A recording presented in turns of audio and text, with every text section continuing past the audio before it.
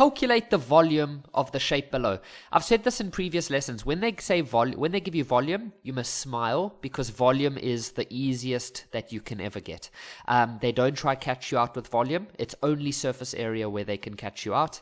Although, if I look now, but they did say that it's a sphere, but they've given us here a hemisphere. So luckily they didn't try to catch you over there. Okay, so with volume, you literally just add the two volumes, there's three shapes here.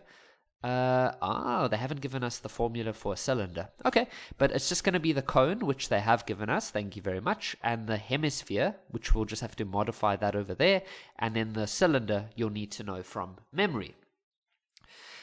So let's see. Let's start with the cone. So volume of a cone is 1/3 pi r squared times h. Whenever you see a third, it's always a pyramid kind of shape, a shape that comes to a point. So as soon as you have something that does that, the volume formula always has a third in it, or 1/3. I'm not talking about this one over here. I'm talking about specifically 1/3. Okay, Kev, too much talking. Let's get focused. Okay, so it's going to be 1/3 times pi. Now the radius, well, you could use this length here as 8, but that's the diameter, so you just want half of that, so it'll just be 4. Okay, squared. Now for the height, it's not going to be 7. Can you see that this line is going from there, and then it's going to the end of here? So that's the slanted height. That's this part. Oh no, we're not doing surface area, but that's the slanted height, these sneaky guys. So what we have to do is make a little triangle now, so make that line go to the middle, and then make a line going up. So from the side, it would look like this, where this is the 7, and then we need to find that height over there. It's the height going from the middle of that circle up to the top. So we need to know this length. Now that length is just going to be 4. Why do I say that? Because this is a circle, and if you go, and we know that the diameter of that circle is 8, so if you go from the middle, then it would only be 4 centimeters, okay?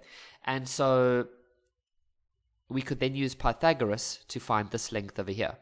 So we could do a side calculation over here. Let's just do it here. So we could say that the height of the cone is going to be squared, is going to be 7 squared minus 4 squared, which is then going to be 33.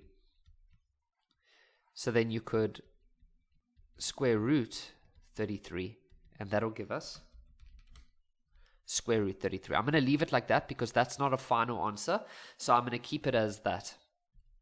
So let's just go square root 33. And is that everything? Yes. Okay, so let's go work that all out now. 96.25 centimeters cubed. Okay, now we're going to go do let's go do the hemisphere. So they've given us a sphere, but that's just double a hemisphere. So you can just divide this formula by 2. So if you say 4/3 divided by 2, it's actually going to be 2/3.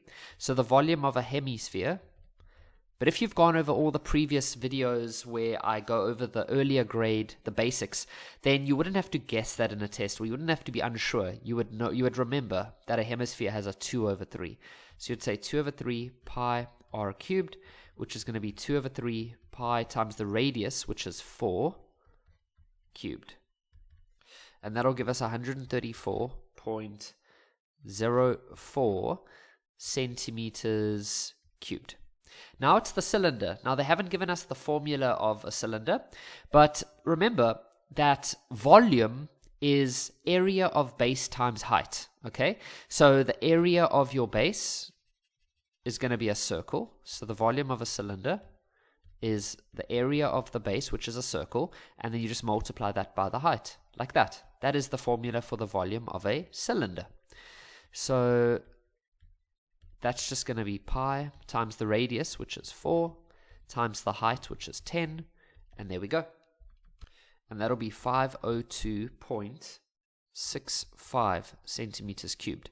So the total volume is then just going to be 96.25 plus 134.04 plus 502.65, and that'll be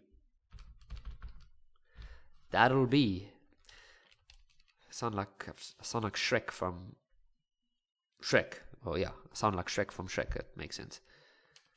That'll do, donkey. That'll do. I'm not sure if you guys have watched Shrek, but I remember watching it when it came out in 2001. I think it was 2001. I was like grade 1, or no, I think I was like in grade R.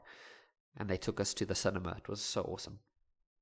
732.94. 732.94 centimeters cubed.